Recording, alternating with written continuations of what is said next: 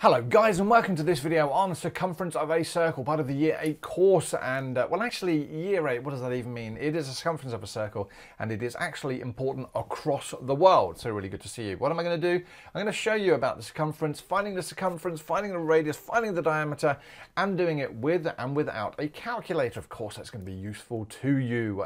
Well, hopefully. My name's Darren from MaffsGuru.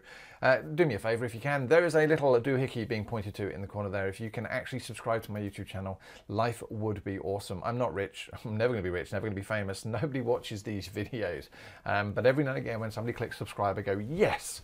It just lets me know that someone's watching. Above is a link to my website where all these videos are basically sorted by chapter and textbook, and they have downloadable notes for your exercise books, your summary books, or whatever else. So if you can head over there and sign up, greatly appreciated. And always leave comments below if at any point in the video you're like, I really enjoyed that, or awesome. Circumference of a circle, yes. Now, by the end of this video, hopefully you'll know that there are different names for parts of circles. You'll know what the circumference is. You'll be able to find it when being given either a diameter or a radius and be able to reverse the process. Now, maths is a big fat trick. Thank you very much, Barry.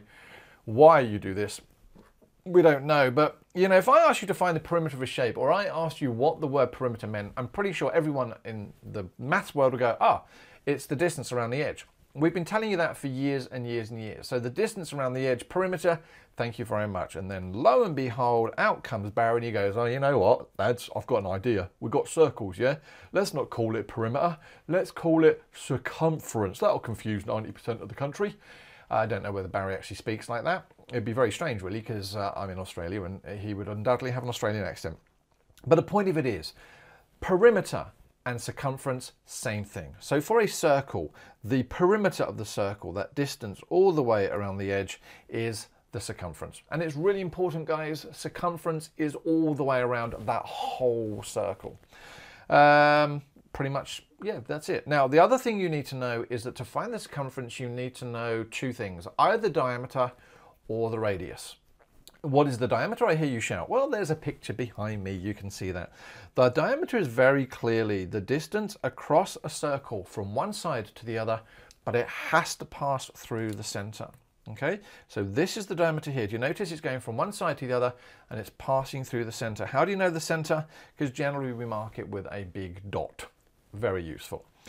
The other distance that you need to know about is the radius. Now, the radius is an interesting one because it doesn't matter how we draw the radius in maths, and mostly we draw it like that. Everyone thinks the radius then is that horizontal distance, but it has to be from the middle and it goes horizontally to the edge. That's not true. This is a radius. This is a radius. That is a radius. This is a radius. That is a radius. That now looks like pizza. I'm hungry. All of those are radii, which is the plural. It doesn't matter how you draw them. Anything from the center of a circle to the edge is always a radius. And the good news is that the diameter is basically made up of two lots of the radius. So if I'm given the radius, I can find the diameter. So there's some important language here about how do we use that to find the circumference of a circle. Well, as I say, trying to find the perimeter of these shapes would probably be a lot easier than we think, because the perimeter is going to be that length, plus that length, plus that length, plus that length, plus that length, plus that length. He says, likewise, change the shape around, different shape, but the perimeter is just wherever you start, you walk around the shape until you get back to where you begin, right? So that's perimeter. Same with a circle.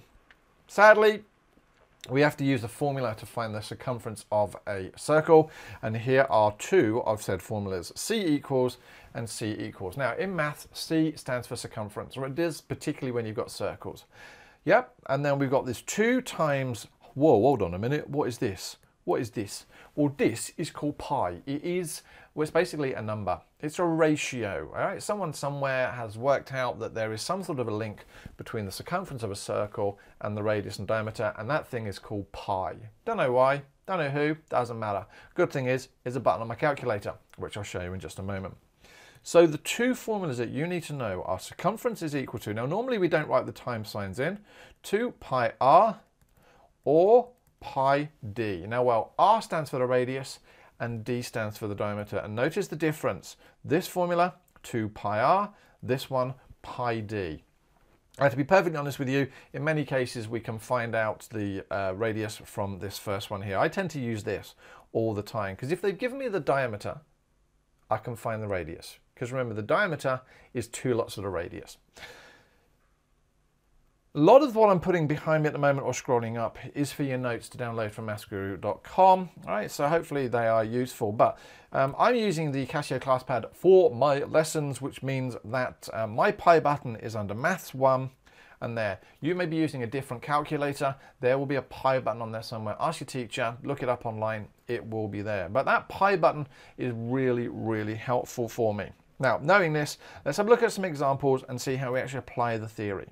Find the circumference of the circles correct to 2 decimal places. I'm going to highlight because that's useful. Use a calculator for the value of pi. Now, why would the question tell you that? Well, believe it or not, there are other ways of actually calculating circumference. Pi can be approximated. We can use different values of pi depending on how easy we want to make it for ourselves. More on that in a moment. Find the circumference of these circles. So we know that circumference is equal to 2 pi r. Now, what does that mean? 2 times pi times the radius. Do they give me the radius in the question? Yes, they do. So it's 2 times pi times 3.5. Now, again, when I teach this stuff, formula, substitute, and then my next line is solve. This is where I fire up my calculator. And with my calculator fired up, I've got it on Math 1, so I just do 2 times, I quite literally hit the pi button, which I didn't then. I hit the pi button and then multiply by 3.5, and out comes, there we go, my answer of 21.99.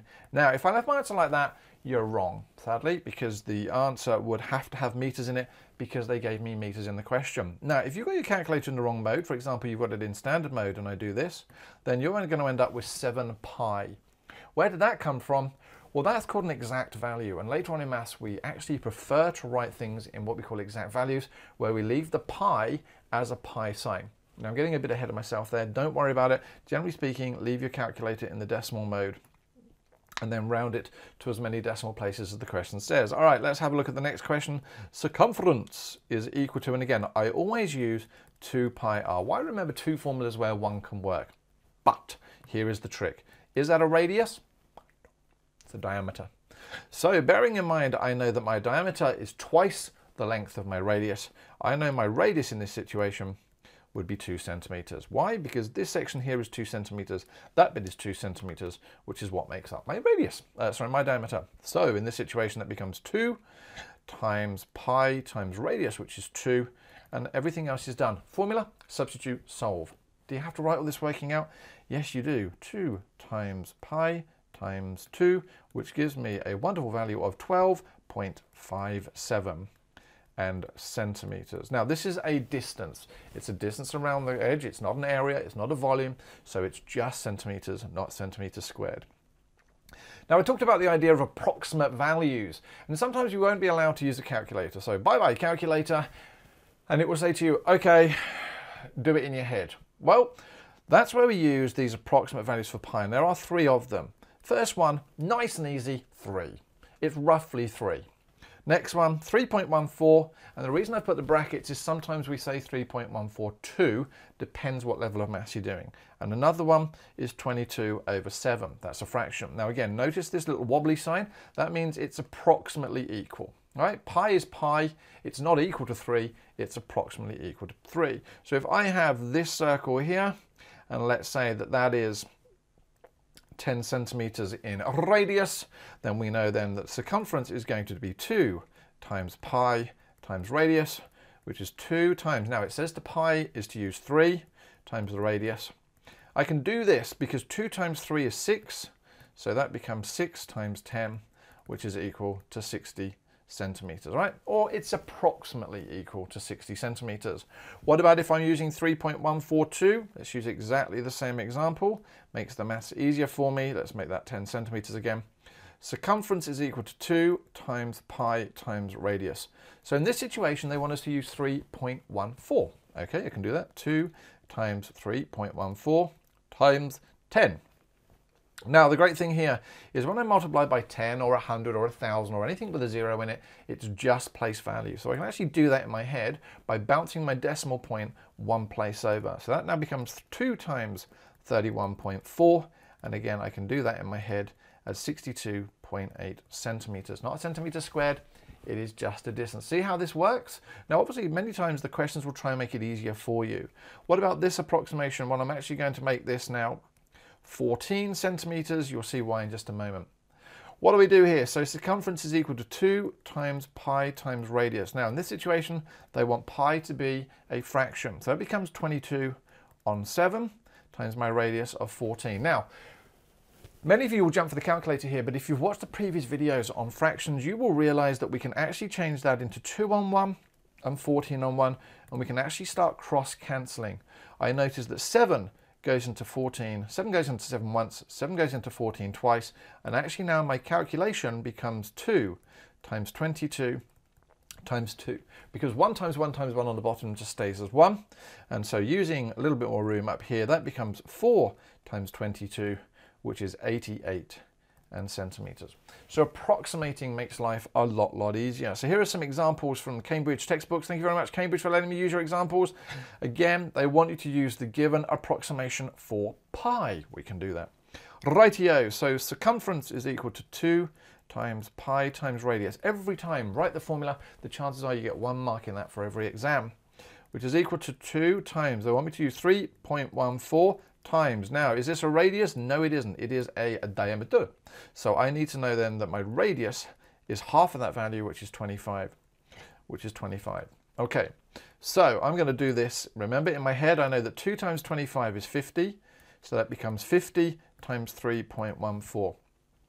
Now, I know that 50 is the same as 5 times 10. Now, you're going to ask, why did I do that? Well, I've got a 10 now and a 3.14. I can do place value. This is possibly a long way of doing it, but 5 times 31.4, what is that? Well, again, don't fire for your calculator. Do a separate calculation. 31.4 times by 5. You guys have been doing this since primary school. 5 times 4 is 20. 1 times 5 is 5, plus 2 is 7. 3 5s are 15. That is 157. So 150 centimeters should be my correct answer. Yep, there we go. So pencil and paper all the way. What about this question here? Right, well, circumference is equal to 2 times pi times radius. 2 times pi, they want me to use as 22 on 7, times the radius of 21. Do this as I did before, turn those into fractions. Now look to see if we can cross cancel. 7 goes into there once, 7 goes into there 3 times, and so that now becomes 2 times 22 times 3, which is 6 times 22, and again 22 times 6 is 12, is 132, and the units are meters. Now this takes practice, guys. I get that. It takes practice, particularly with all the fraction stuff, but the more you do it, the better you are. Now, obviously, we can do stuff backwards in maths, and that's how we throw spanners in the works for you guys. We actually ask you to do stuff backwards. Now, in this situation, look at the question. I know it's not a circle for the moment, but I wanted to highlight the point. You have a triangle there, but this time they're giving you the perimeter is equal to 19. So having given you the perimeter, we know that to find the perimeter of that triangle, we would go all the way around the edges, so x plus 5. We know that this is x here because those little marks there tell me that this triangle is isosceles, or they're the same length. But they've told me, so when I do formula and substitute, if I now put the value of p as 19, do we know the value of x? We don't, but we have this value of 5. I've substituted. Now I'm going to actually simplify. So 19, is equal to 2x plus 5. I'm going to take away 5 from both sides. Let's write that there. Take away 5 from both sides to give me 14 is equal to 2 lots of x. And so x is equal to 7 centimeters. So notice what they did there. You did it backwards. And that very much is the case of what might happen in maths here. So a formula for your summary book or your notes or your exercise book is that the diameter is equal to the circumference divided by pi. Now, having found the diameter, remember I can find the radius because the diameter is twice as long as the radius.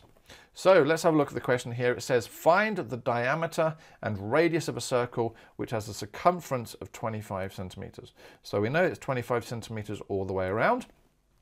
And we can use our formula, remember, because we know that circumference, let's try that one again. We know that diameter is equal to circumference divided by pi. Oh, hold on a moment. We know the circumference is 25 and we know what pi is. Fire up my calculator. Let's do 25 and we'll do not times, divided. No, I said divide by pi.